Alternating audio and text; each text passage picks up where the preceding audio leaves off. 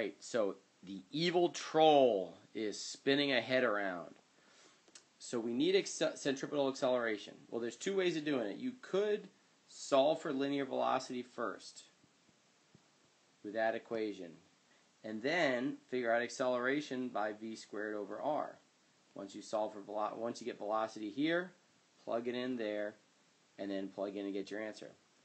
Or we can remember that there's a formula for centripetal acceleration with the period in it, because we are given the period of 0.5 seconds. So the other way we can do it is 4 pi squared r over t squared.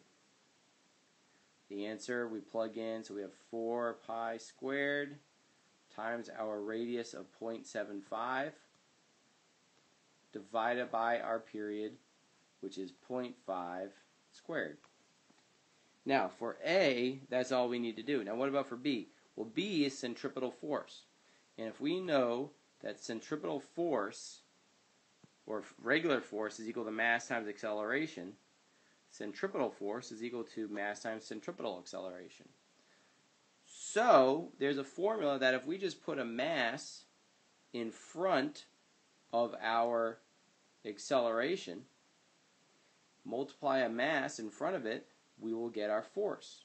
So if our mass is 2 kilograms, we will just have 2 to multiply before we start with the pi squared, so on and so forth, and we'll get our answer. Plug and chug, and there you'll be.